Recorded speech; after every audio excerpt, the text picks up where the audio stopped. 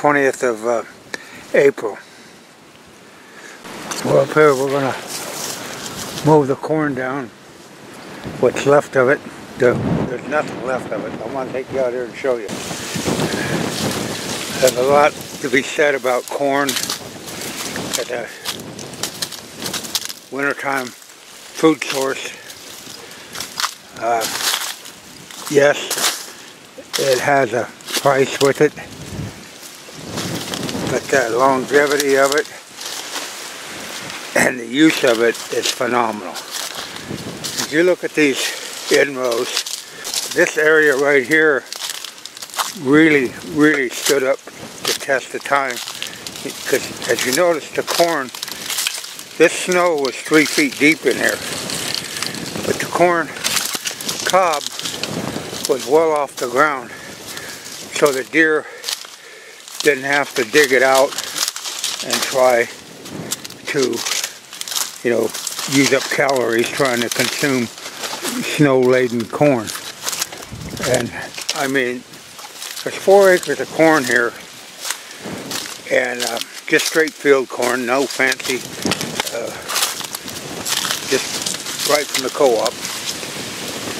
28 tonight, killing frost. Ground's dry, but what I'm trying to show, emphasize more so, was how the corn was completely gleaned by the deer, and numerous tracks have been in here. And you can also see the results over here of our Alaska crop, and some of that is greening up, has some food value, you know, a little bit of turnips, a little bit of forage oats, whatever, mixed in there as a blend that came back up. But the consumption, I better keep that here. He's little, but that might have been what kept him alive. He'd been turned to deer poop. But anyhow, you go up through here, this cornfield's just been ravaged. I've been down through here with the four-wheeler, took the kids on a ride on Easter. They wanted to ride through here. So that's what you're seeing, this knocked down stuff. But this entire field was consumed by the white-tailed deer. And you can see their tracks in there, and you can also see good land management. No weed residue in these rows.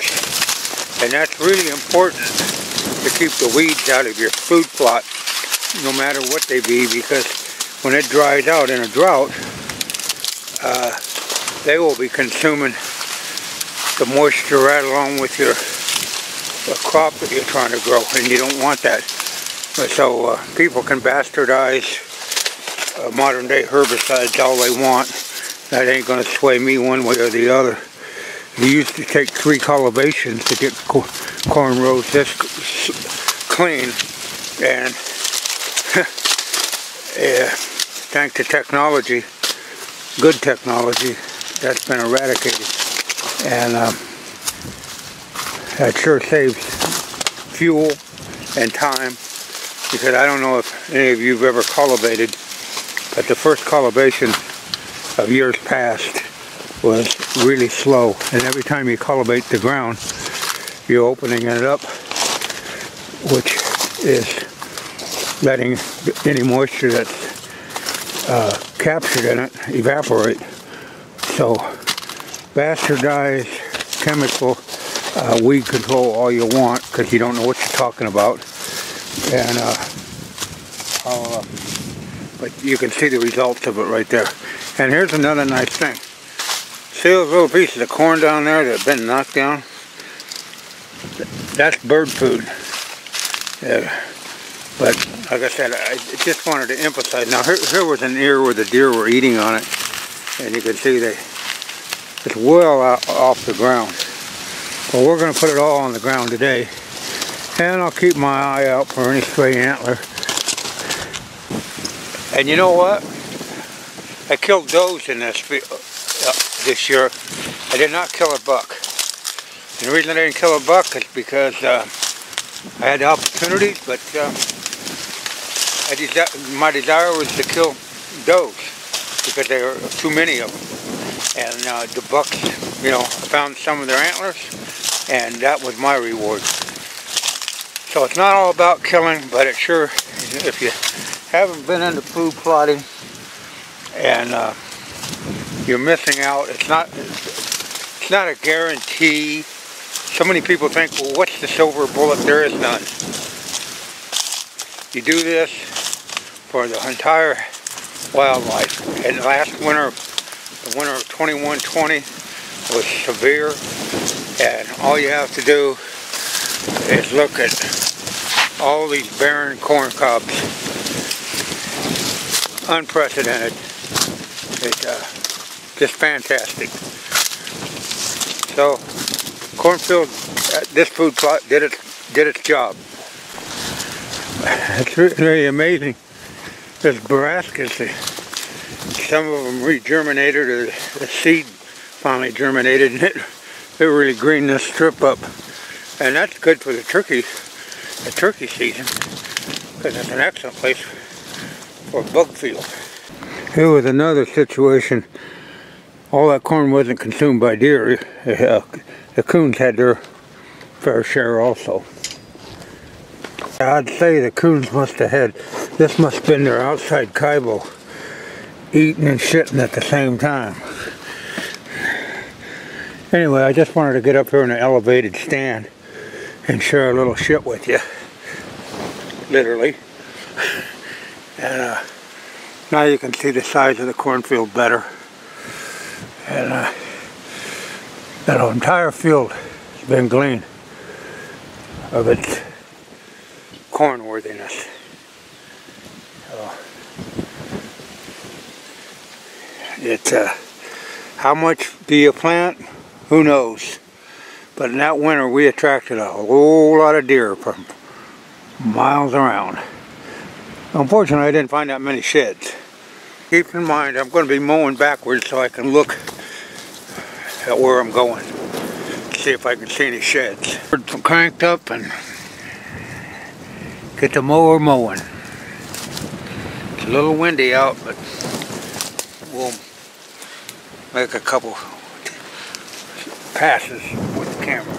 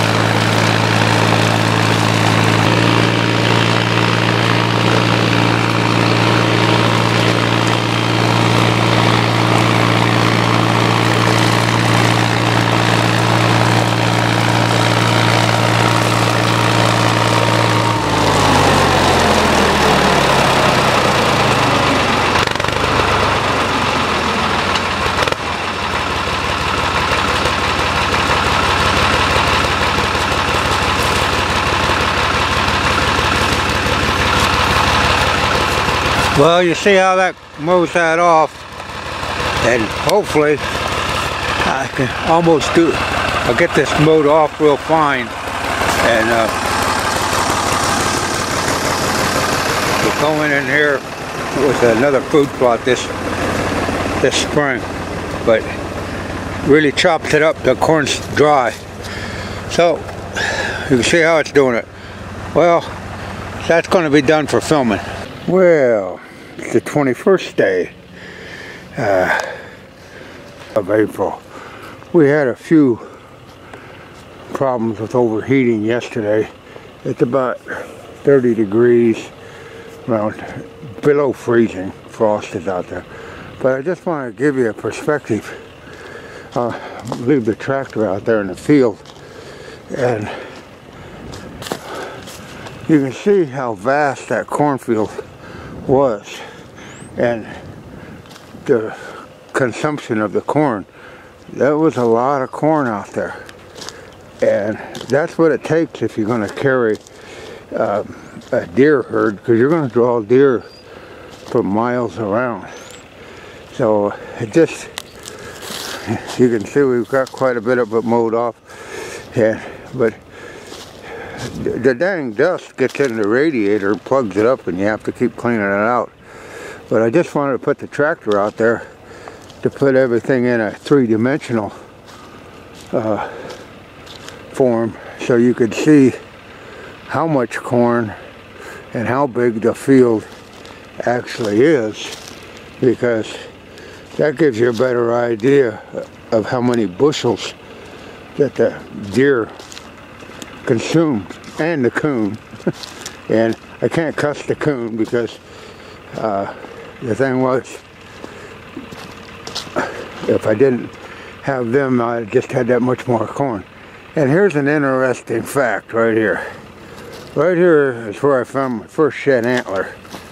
And I figured it jumped the fence. And out of all this acres where this red flag was, that was where, and it ended up being a matching set. And I found the other one on up at the other end. But just to give you a perspective on how much consumption and how big this field was, I wanted to put that tractor out there. And we still got quite a bit to go. And I mean, you can see there's well over an acre left to get mowed off. And you know, it's really chilly this morning, which is good for but the dang dust, what happens is the dust from that corn is so fine that it gets in the radiator, and you have to blow it out, and it slows it down. But as you look on this field, you can see there is zero. I can't see zero, because I can show you a couple corn cobs that I ran over that actually had corn on it. But when you're going to plant corn, and you have a winter like we had in Iowa, with over 55 inches of snow, you're hard pressed in this. After we mowed it, you're hard pressed to find any corn cobs with corn on it.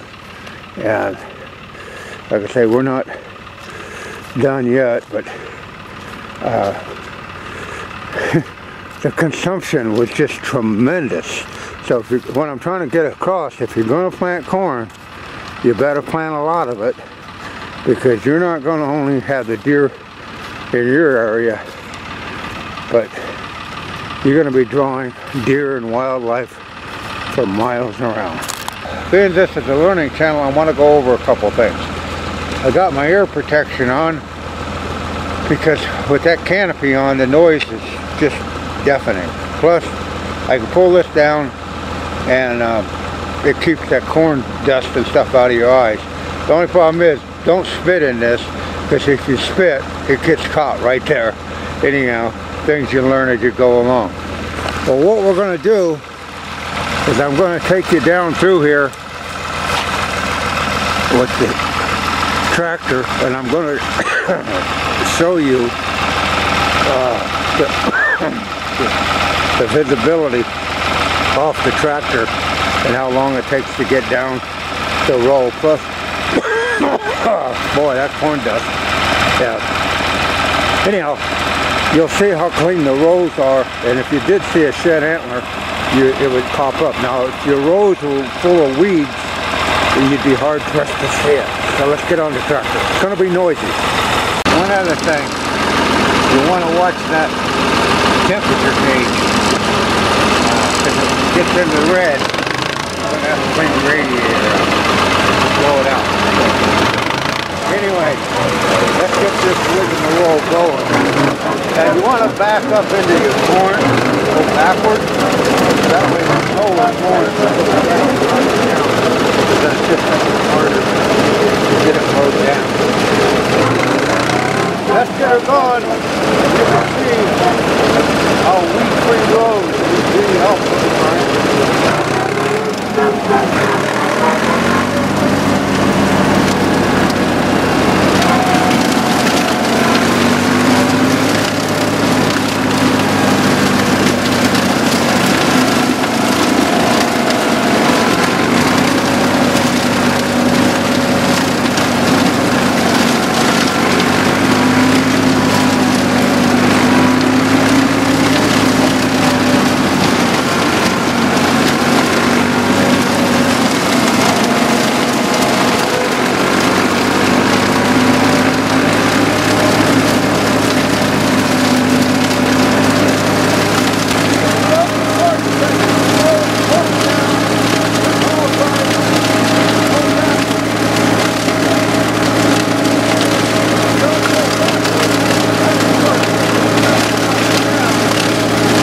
It's a very helpful tool because this corn stubble, see how fine it is?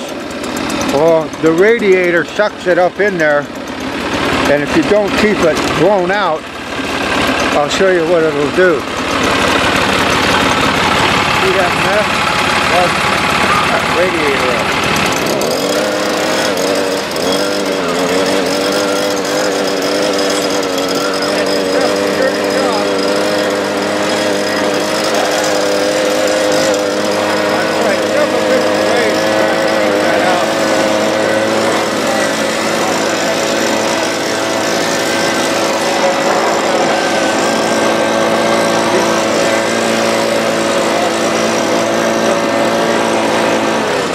Take it, blow it out, because you got to keep that clean. Like I said, this is, if you're going to be planting fruit plots, you got to know this stuff, and I'm glad to share it with you. Like I say, I've put screen wire on that and everything. And another thing, I got 1-ton trucks, I've had pickups, I've had everything. But the best working tool, farm tool, hands down, is a cargo van. You can put everything you got in there. And if it starts raining or inclement weather, it's out of the weather.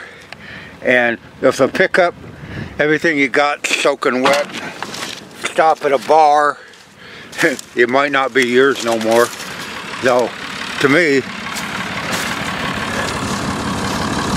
a van far exceeds a pickup.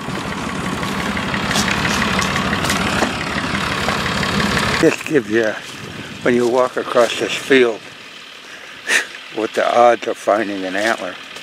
Found that first shed where that red flag is. I only found 2 in that entire cornfield. But that's the way it goes. Just wanted to share that. 2 sheds, one side that matched 75 yards away, and the other one I never found. So, well, we're about finished this up, and we got a couple more rows to cut, and we'll be ready to start some tillage, and the 2021 food plot season has begun. Well, there's a few ears that I picked up off all this field. Wasn't a whole lot, and then there's still some. Now, here's a situation. This is where the turkeys will come in here, and the coon probably, and whatever will get that leftover corn residue.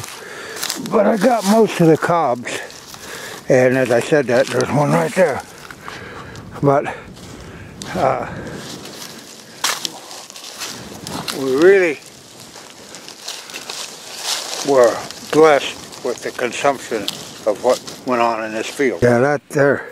Now what we're going to do I'm going to shuck that corn or take it off the cob, and it don't take long.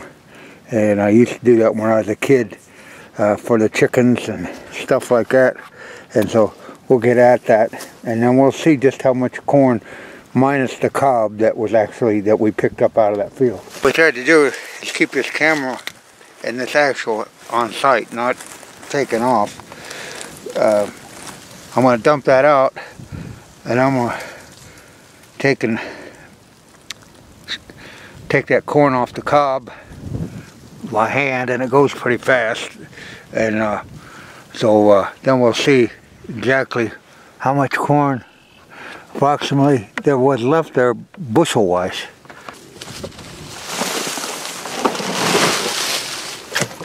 This don't take long,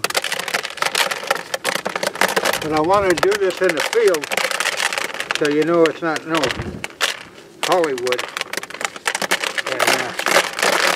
And as dry as that corn is, it's coming right off. It definitely comes off fast. Now what we'll do is, this won't go to waste either, because I can put it in a container and feed the squirrels at home for Deb. The more you put into yourself, so like I say, it don't take long to take that corn right off of there. I think more kids need to know how to do this. And I had my little grandson, he really enjoys it. And you guys got a kid in a turkey blind, you give him that. Of course, you eradicate the bucket because that will make the noise, but they can see how much corn they can give them something to do while they're watching turkeys. We'll come back and show you the results here in a minute. Just about got it done.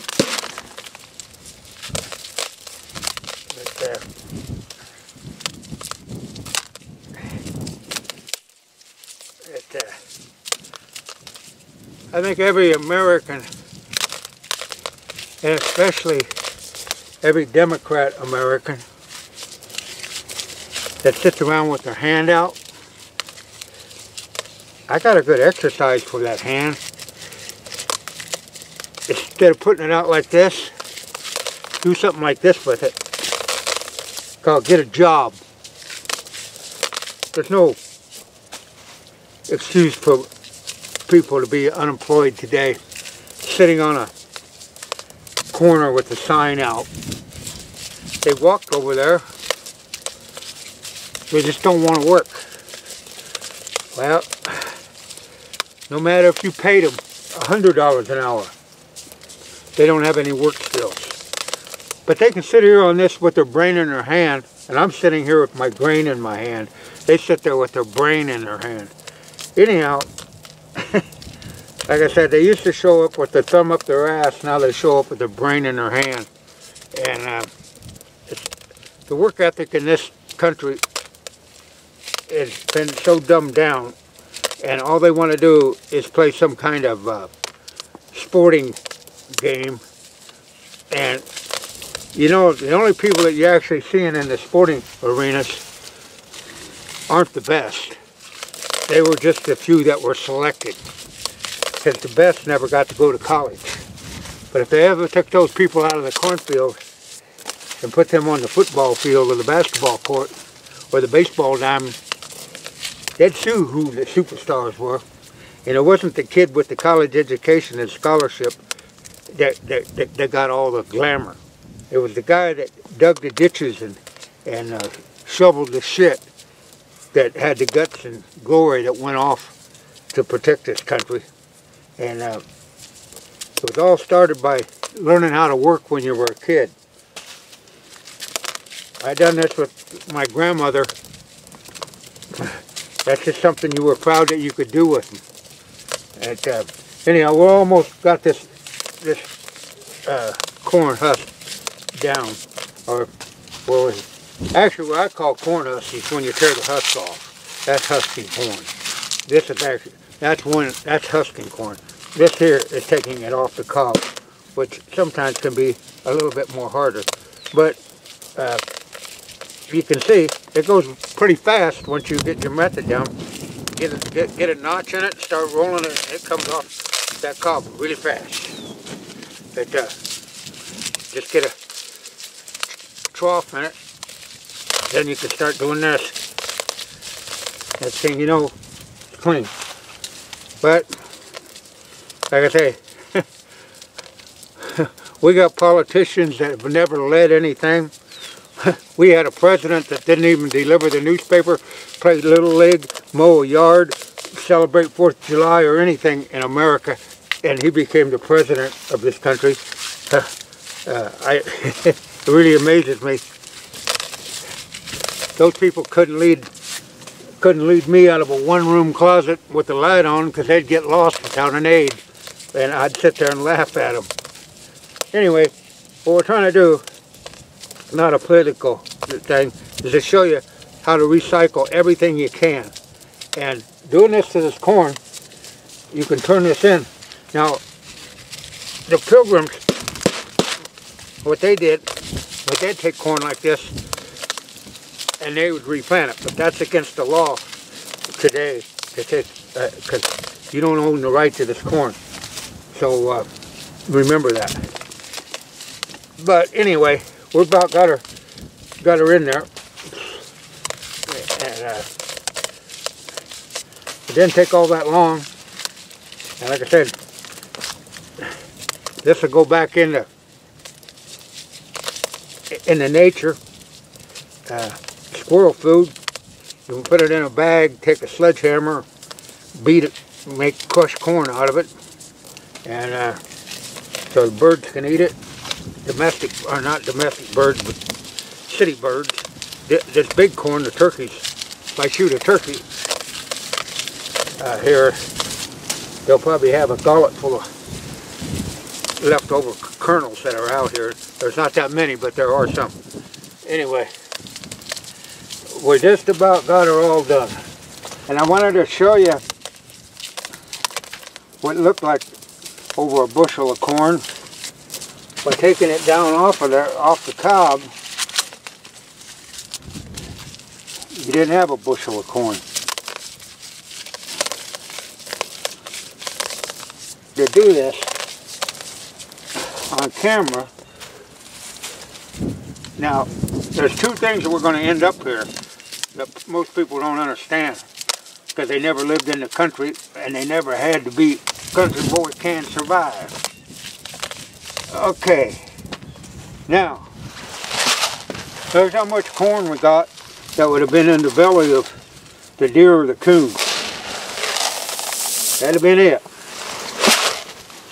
So, now, we got something that Deb can feed the squirrels at home. We can crush it up, make bird feed out of it, and here's the other part. This is what gets interesting.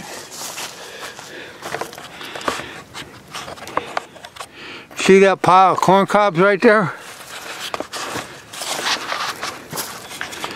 Right there.